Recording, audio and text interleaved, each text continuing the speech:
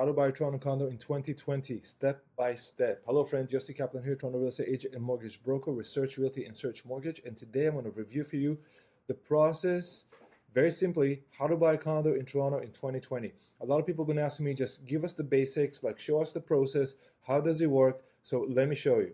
A quick word about myself. Yossi Kaplan, Toronto real estate agent, mortgage broker, Urban Realty Toronto, my main site here. Find a lot of information posted through the years about condos, deals, assignments, all you want, and a lot of good links at the bottom here. Explore them. Okay, YossiKaplan.com, another one of my sites for investment. The Investor Insider newsletter, put your name, your email, your mobile, and you get some information that is not available anywhere else. Twitter.com/YossiKaplan. All the news that fit the print goes right in here. And of course, this video channel, YouTube.com/YossiKaplan. All the videos I've been posting. And thank you everyone very, very much for subscribing, liking, keep up the good work, commenting. This is great.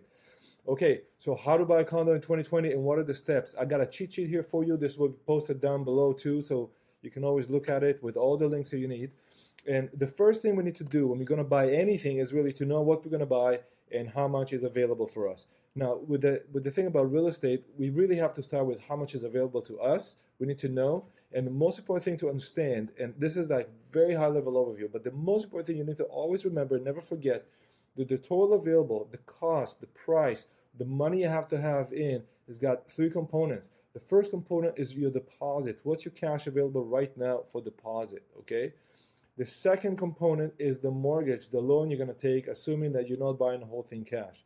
And the third component is the closing costs, which you have to have ready on closing, okay? So that's your budget. Once you have your budget, you can go shopping. Now, in order to get your budget, the easiest thing to do, what most people do, they go to a mortgage broker like myself. So this is the site for Search Mortgage, where I am registered and licensed, okay?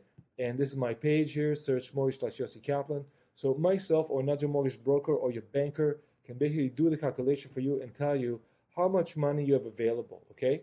So they're going to look at your financial situation, how much money you have, do you have any debts, do you have any loans, do all these numbers like GDS, TDS, we're not going to get into it right now. But the end of the day, and it doesn't take very long, you're going to come up and give you a number.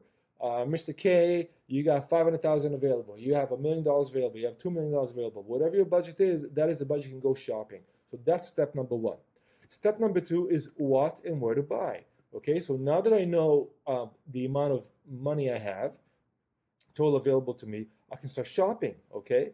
So the first thing before I go shopping is like, what do I want? What do I need, okay? So define your needs, like what is that you're looking for? And that could be a pure investment, you know, a condo you're buying like one of these here, you're buying with the intention of renting it out. I'm just gonna keep it, rent it out, let someone else pay the mortgage, the condo fees and tax for me. I'm gonna sit on it for 5 or 10 or 20 years. And the end of the process, I'm gonna have basically a condo to my name. All I paid for it was the deposit, the closing costs, and someone else hopefully with a positive cash flow pay for the whole thing. And I come back after 10 years and that thing hopefully is you know, at least twice or maybe more the price. And I leveraged the money and I did a great investment. Somebody else paid for it and now I got a bit of a pension in my hand. And a lot of people that buy these type of condos are families, and people are basically buying as if it was pension, okay? I'm gonna have an asset, I'm gonna have a cash flow asset, and that's what I'm gonna do with it, okay? So that's the thing. Now, you may wanna buy a condo, maybe in the same building, maybe elsewhere, it doesn't matter, that you wanna live in. In that case, your needs are gonna be slightly different because once you wanna live in a condo, you know that maybe you need a 1+ den, maybe you need 2 bedrooms, maybe you want a lot of sunlight, maybe you don't have a lot of sunlight. So what you go through the process of to understand your needs is slightly different, okay? You may care more about your own personal needs rather than make the unit the best ROI possible, okay? Go back to my list here. Select your desired unit. So how many bedrooms, how many baths, what kind of size unit, what kind of exposure, parking lot or amenities, and of course the area you want to be in, okay? So, you know, units come in all shapes and sizes. They can be small, they can be large, they can be up, they can be down, they can be facing 1 or 4 directions or 2 directions. They can have 1 bedroom or studio or 2 bedroom. So together with your budget, once you understand your budget, you're going to start looking at the areas and the type of unit, and you're going to come to an understanding. For example, I want to buy, I have so much money and I know that's enough to buy a 1+Den downtown. That's my focus. So that's great. Now you get your focus and you can start finding that 1+Den downtown. Or maybe you want to buy a townhome in Niagara. And in that case, you're going to start looking at Niagara area. So that's your area and the type of unit you want to buy. And these two together are going to help you zone in on what you want. A lot of investors, they're all over the place and they just don't have a proper budget. They just don't do the exercise, and then they're all over the place and they don't know what they buy and they jump around. And you can see they don't have a very good focus, and that usually, when you don't have the focus, you don't know the budget and you don't know what you want to buy and where you want to buy it, you're just going to end up chasing your own tail. It's not going to happen. So another thing good to do, you can always put one of my newsletter here, information for investors. You can go in here and basically put your name, your email, your name and mobile, and you start getting the information through the email and kind of review these things, okay? More information comes on a Twitter, on the YouTube. There's a lot of ways to find information, but this is where you do the research. This is where you do the research for yourself, like what can I afford, which really doesn't take very long to do. Even if you want just a rough estimate, you can do it literally within a few minutes. Just, pick up the phone, give me a call, and the basics we can do over the phone. Then, of course, you have to do the mortgage application, apply, go right there, and you can start your process right there, how to apply. There's various applications, okay? And then you can go start shopping. So how do you shop? You go to TorontoCondosForSale.com, or you go to Condos.ca or Realtor.ca. All these sites, they aggregate sites to take the information from MLS and from other sources, some of them, not all, and they're going to show you what's available. In this case, this site does three things, and these are the three things you want to focus on. I hope I'm not going too fast here.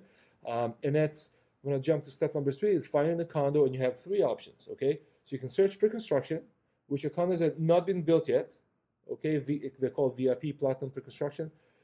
There's resale condos which exist. They're registered, they're deeded already, and you literally buy them from another person. The first option you buy from developer, and you search assignments. An assignment you buy from someone who bought from developer but hasn't closed on it yet. Okay, so I'll give you a few options to look at these. If you want to buy, say, a resale, something that existed already, it's the most common one, it's the easiest one, and also it has less closing costs than the other options. You go here, go on the menu, and go to residential search. Residential search, say Toronto. So I got one here, Toronto, and I just hit the search. That's going to give me everything in the system, and from there, I'm going to start coming down using all the filters in the system and see what's available to me. Or, that looks pretty good to me, this unit 799, and just start getting information one by one and familiarize yourself with units, with what people are asking for, how much you can get for it, and of course you can do a search for sold units, or you can ask me to help you. It's a little slow today. You'll see what is sold in the Merton Street, Yonge and Merton area. What is sold downtown? What's selling on King West? How much, what are the values you see right now on the resale? How much are coming in or out? Okay, there's a lot of stuff. There's about maybe 100,000 units a year selling in Toronto and the GTA. I'm just focusing this map on Toronto alone. But there's so much stuff going on. There's just so much stuff. You have so many options to buy. These are the rentals. You got to scroll a bit to get the sales. It's just endless, okay? You can put a minimum price here, by the way. So let's say I'll put from 300 plus, and now you only get the sales. There's no rentals at this price, and you can start zooming in, okay? On and on and on. It's endless, okay? The map will populate. So that is when you look at the resale. So you just scroll in, and then you can look at the resale. There's unit here, 700,000. That's a Blue Jays Way. King at Spadina, basically, at the Bisha, and you can see what's available there, and you can start looking at these units. Okay, the next step here is, so that was the resale, okay? If you want to look at pre-construction, you can go to the same site, TorontoCondosForSale.com, and hit projects in Toronto, or you can just search pre-construction from here, okay? I'm just going to hit this one, and you're going to get a page. And depending on the sort, right now it's by posted, but you can change this and sort around. So for example, untitled condo, that just came available. So it's on the system. Put your name, your email, your phone, and are you a realtor or a buyer, and I will send you the information available for this unit, okay?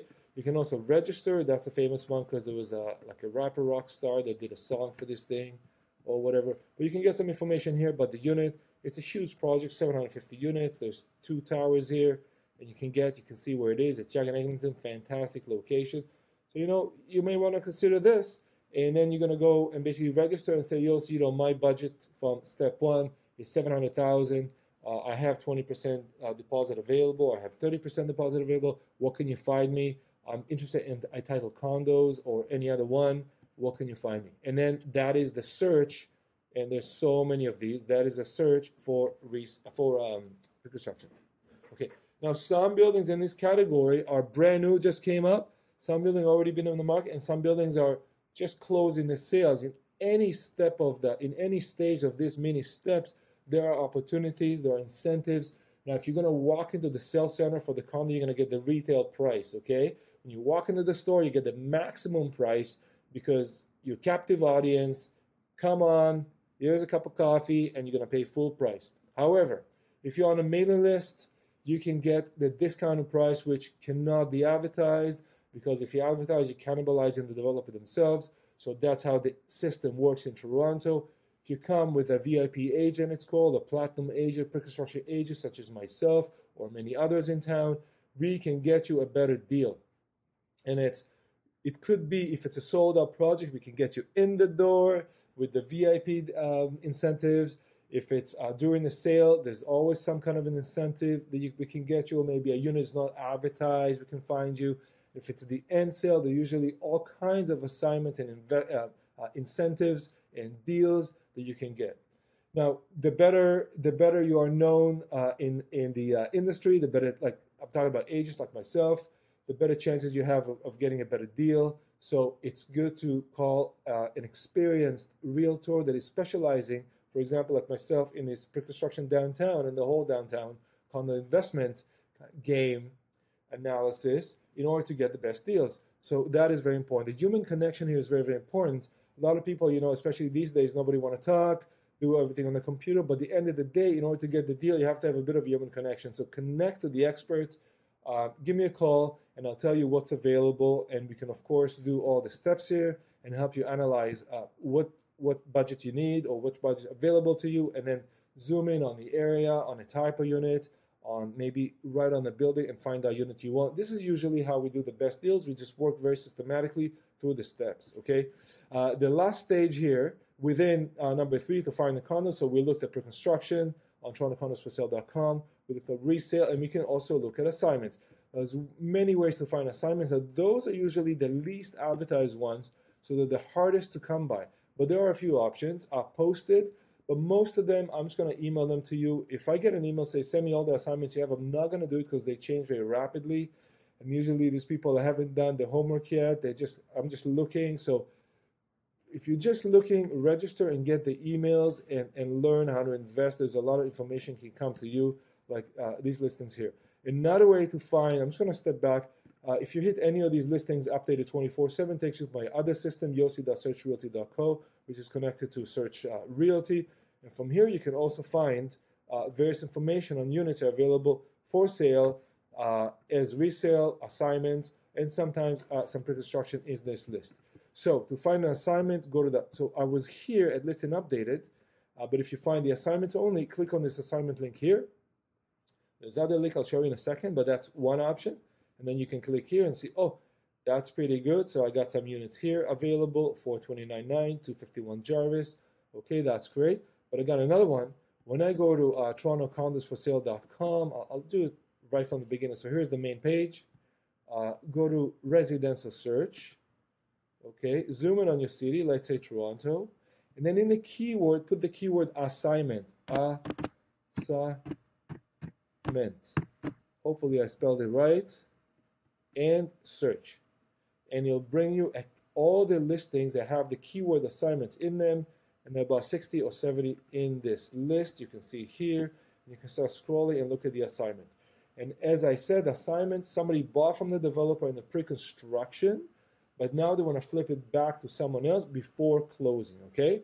Lots of video about assignments. If you want to learn more about assignments, a lot of opportunities there. Yossi Kaplan. Actually, you can go in my channel also and just assignment or Yossi Kaplan assignment. Misspelled, but it doesn't matter. It'll correct for me. You get a lot of assignment here. Okay, so anything they had the assignment will come here. So you can learn that. Okay, so these are assignments. Sending your offer. So once I found a condo that I like and I say, you know, I want to buy this one here. I call my real estate agent. I call Yossi. I say, Yossi, request info. Hit the send button. Send it to Yossi. Obviously, there's not going to be a showing in this one if it's not occupant yet. And here it says, for example, occupancy February 13, 2020. So it's not February 13, 2020 yet. When I'm recording this video, it's still January. So in this case, you can't walk in, but you can buy it from paper, from plan, just like the original person that bought this unit did. Now you can see in this one, they didn't even post a floor plan. So that's kind of a lazy posting, but ask me, I'll get to the floor plan, all the information, what they pay for it, how much deposit they put, what do they owe on it, they get any discounts, any incentives, any upgrades, all these things we have to bring into consideration, and then we're gonna buy the assignment. So we can buy the assignment from these people, or we can buy a resale condo from the developer, or we can buy, we can buy a pre-sale from developer or resale from another seller, okay? These are the three options. The three options that you had here, okay, pre-construction, resale, and assignment. These are the three options you can send the offer. You can send the offer of pre-construction, which is really you fill the form and the worksheet with the developer. The resale is your typical, regular, most used form. And the assignment, there's a special process for assignment, how to buy the assignment. Okay, so send your offer. Get a good realtor. You need someone that understands. Ask the realtor, have you done assignments before? What have you done? Give me some examples of where you've done assignments. Just ask them a couple questions to see that they're okay with the material. Or if you buy in resale, have you done those before? Just talk to them a little bit. Pre-construction, same thing. I've done a lot of each. You know, it takes after a few years, you kind of get the information, you get the knowledge, which is great.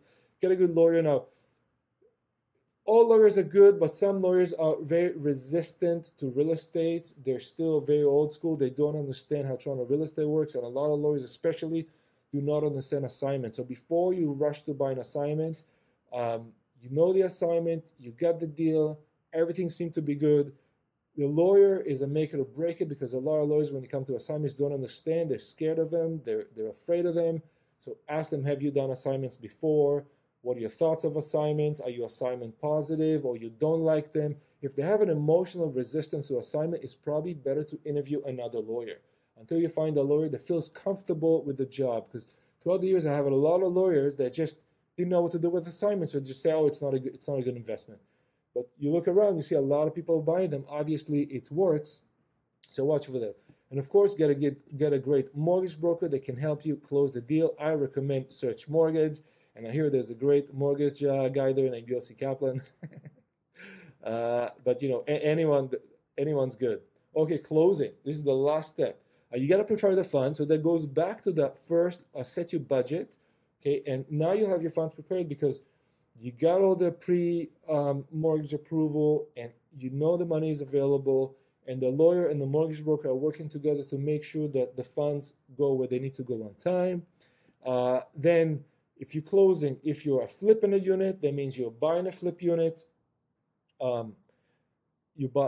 Then there's maybe a few other steps you want to make sure that you do with your lawyer. I'm not gonna get into the tiny details here. Just give you like an overview, and of course, move it in, or renting your unit. If you bought the unit and you're gonna close on it, and you're gonna live on your unit, that's one thing. Or you want to rent it out, that's a bit of a different process. You can see how each point here is really opens to a process by itself.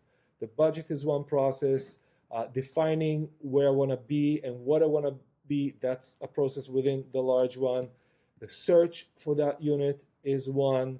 Sending the offer, negotiating is one. And of course, closing, moving the funds, closing on the unit. And there's a different close if it's pre-construction, resale, or assignment, right? You're buying from developer, you're buying a flip, or you're buying a resale. And of course, what are you going to do with the unit? Are you going to move in yourself, or are you going to put a tenant in? Okay, So that is, my friends, a very tip of the iceberg of the process of buying a condo in Toronto in 2020. To summarize, you can buy pre-construction from the developer. You can buy assignment, somebody who bought pre-construction and flip it. They flip it to you, or you can buy an existing unit on the open market from another person. Yossi Kaplan here, Toronto real estate agent, mortgage broker. All questions are welcome. All comments are welcome. Thank you, everyone, very, very much. I hope this video was useful to you. And if you need any more videos, you have any questions, just post them below. I'll do my best to answer in the next video. Take care. That's it.